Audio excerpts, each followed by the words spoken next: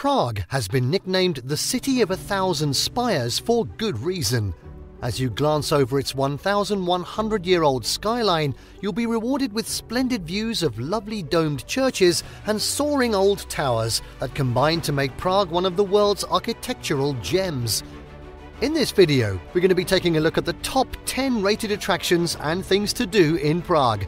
And just wait till you see the top 2, something you may not even have thought of, so make sure you watch till the end. Now, before we begin, make sure to subscribe to our YouTube channel for more awesome travel guides, and make sure to hit the notification bell so that you know when we publish a new video. So now let's cut to the chase. At 10, enjoy free art at the Municipal House.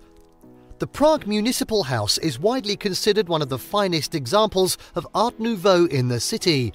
Built in 1912, this splendid civic building is also home to one of Prague's most important and largest concert venues, Smetana Hall, and boasts numerous striking features from its sumptuous facade with a large mural on the arch above the second-floor balcony to the large dome that rests behind and above the arch.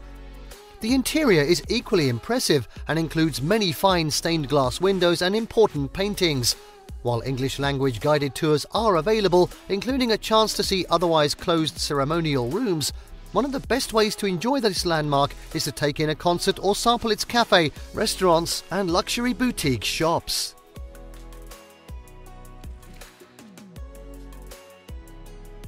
Next up at 9, see world-class exhibitions at the National Gallery in Prague. Spread across some of the city's most important architectural landmarks, the National Gallery in Prague is home to some of Europe's most important art collections. The bulk of the collection is housed in the Veletsny Palace, a relatively modern structure built in 1925 that holds the 19th to 21st century works. While there's a strong emphasis on Czech artists, foreign artists such as Monet and Picasso are included, as are other art forms such as photography, fashion, applied arts and sculpture. Other notable works are held in the Kingski Palace, home to an Asian art from the ancient world and the gallery's Baroque collections, and at the Convent of St. Agnes of Bohemia, where you'll find European art from the Middle Ages. Finally, the splendid 17th century Sternberg Palace houses some of the gallery's most famous pieces, focusing on European art from the classical era to the end of the Baroque period and including important ancient Greek and Roman pieces. Hopefully not actual pieces. 14th to 16th century Italian masterpieces and 16th to 18th century works by artists such as El Greco, Goya, Rubens, Van Dyck, Rembrandt and Van Goyen.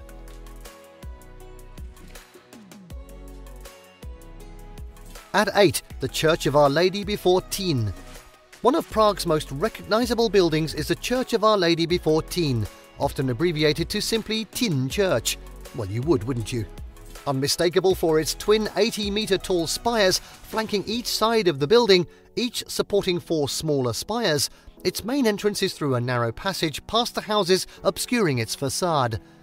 Although completed in the 15th century, the church was altered numerous times through the centuries as the city's allegiances changed, and while interior renovations are ongoing, there's still much worth seeing, including numerous fine tombs, the superb Gothic northern portal with its crucifixion sculpture, early Baroque altarpiece paintings dating from 1649, and one of Europe's finest 17th century pipe organs.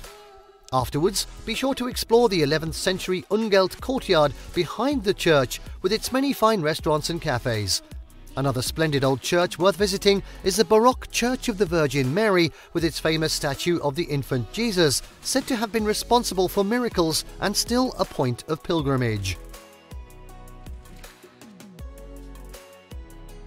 Next up, at number 7, St. Vitus Cathedral. Situated within the grounds of Prague Castle, the Roman Catholic St. Vitus Cathedral is the Czech Republic's largest and most important Christian church. Seat of the Archbishop of Prague, it's also home to the tombs of numerous saints and 3 Bohemian kings.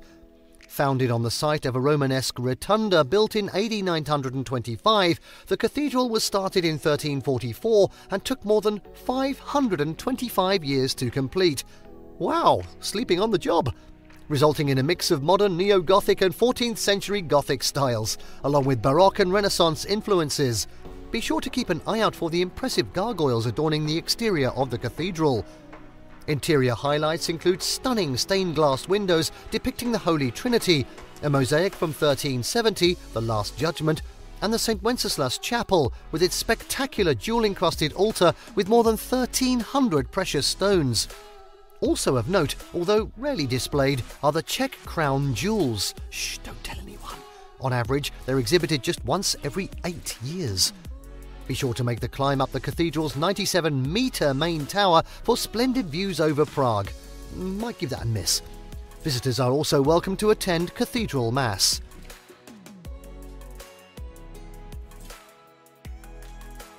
Now at 6, stop by the Old Town Square and the Astronomical clock.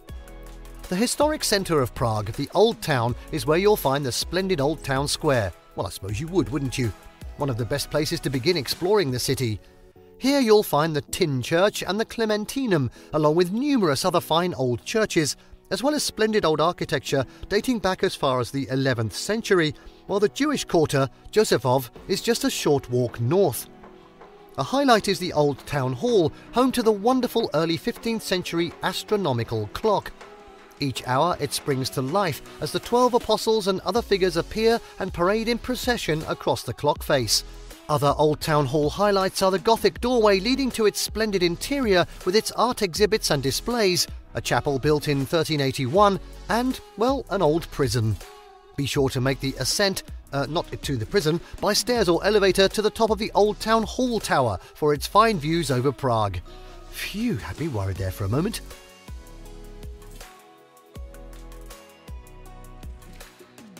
At 5, visit the Clementinum and the National Library.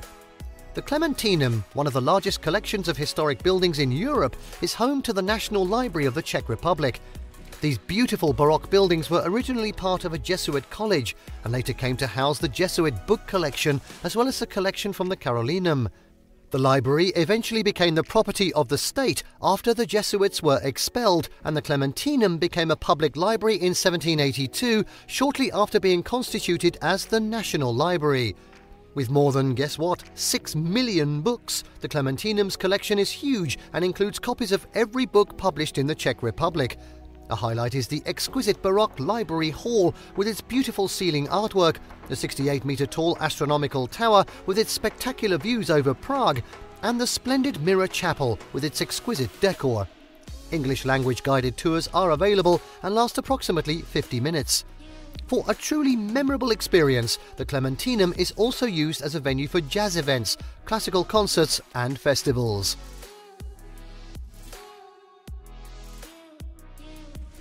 And now at 4, explore the treasures at the National Museum. Fresh from a 7-year-long renovation, the National Museum in Prague is spread across a number of locations and houses numerous important collections representing a variety of fields, with literally millions of items covering mineralogy, zoology, anthropology and archaeology, as well as the arts and music. The entomology collection alone numbers more than 5 million specimens. Hope you've got lots of time. The oldest museum in the Czech Republic, it was established in the early 1800s before moving to its current location in 1891. A particularly enjoyable highlight is the archaeology exhibit with its extensive collection of 1st and 2nd century Roman artifacts, along with numerous Bronze and early Iron Age finds. Another museum to include on your must-visit list is the excellent National Technical Museum, which documents the many technological advances the country has contributed to, including displays of machinery and equipment built here over the years, from automobiles to aircraft.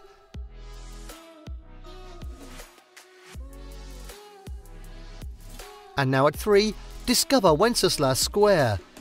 A highlight of Prague's New Town district, an area that grew out of the city's need to expand as it prospered, is the wonderful Wenceslas Square, home to the National Museum and numerous other architectural treasures.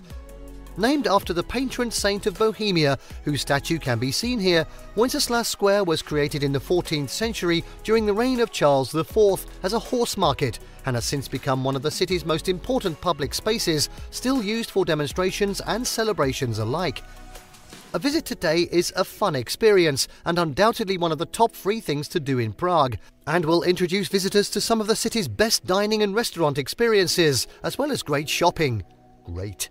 If you are visiting Prague in December, it's also the site of the city's largest Christmas market.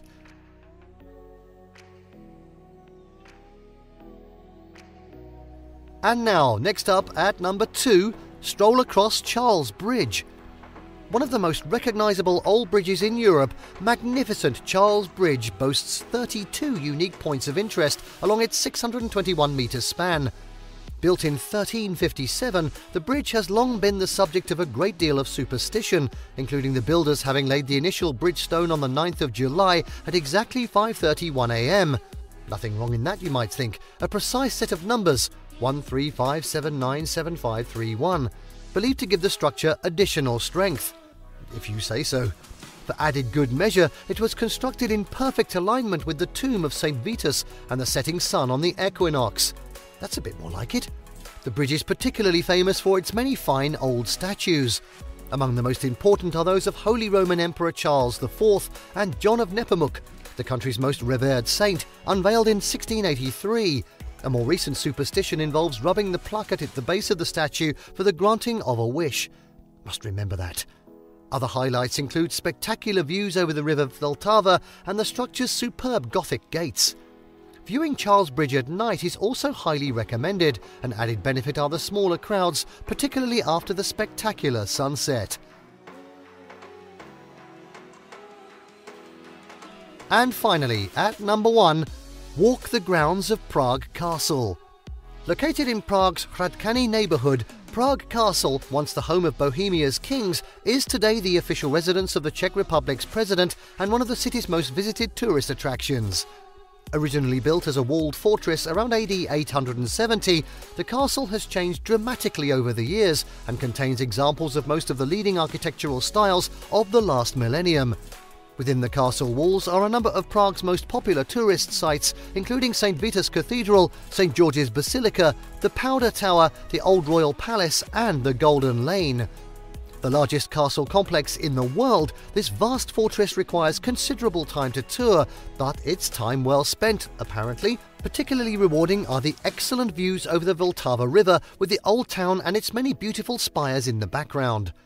Highlights include the Old Royal Palace's main hall, the Vladislav Hall, so large it could be used for jousting tournaments. Yes, really, and staircases wide enough to allow mounted knights to use them.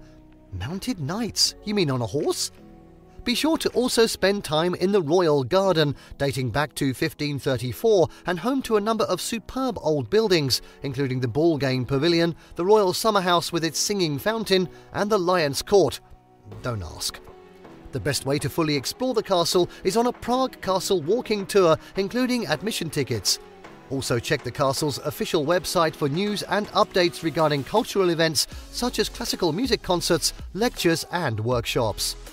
One of the top things to do at night in Prague is to find a good spot from which to enjoy the castle illuminations that light this magnificent structure in a range of hues.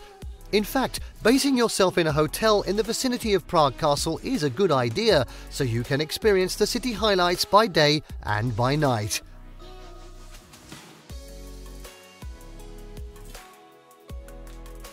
And there you have the top 10 rated attractions and things to do in Prague. Did you like what you saw? Let us know in the comments down below. Share this video with your friends and don't forget to subscribe to our channel for more fantastic travel guides. That's all for now. Until next time.